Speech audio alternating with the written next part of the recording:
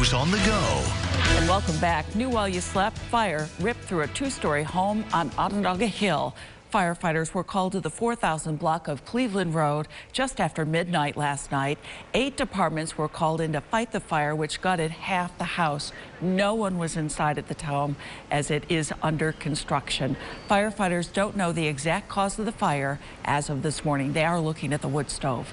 An East Syracuse man is facing robbery and grand larceny charges after a bank robbery in the Capital Region.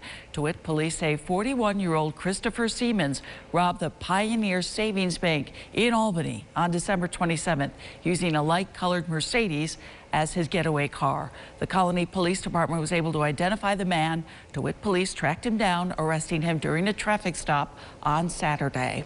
Some changes in the town of Cicero heading into the new year. The town board voting to extend union health benefits to non-union employees. Some are worried about the cost. The town supervisor says it helps the town hold on to non-union employees. The vote also ties back to the Cicero Police Department.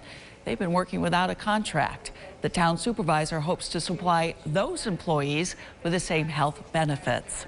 In the wake of historic flooding along the Lake Ontario shoreline, outflows from the lake will be increased as much as possible. The outflows will be open until ice formation resumes along the St. Lawrence River. The goal? To try and prevent a repeat of that flooding that devastated homes and businesses. The board will also keep watch on water levels closer to Montreal to prevent flooding in that area.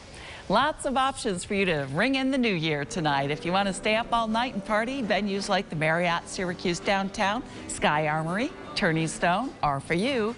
There are more family-friendly celebrations. Destiny USA, the Roseman Gifford Zoo, they're holding events earlier in the day today. Find out all about it at localesquire.com.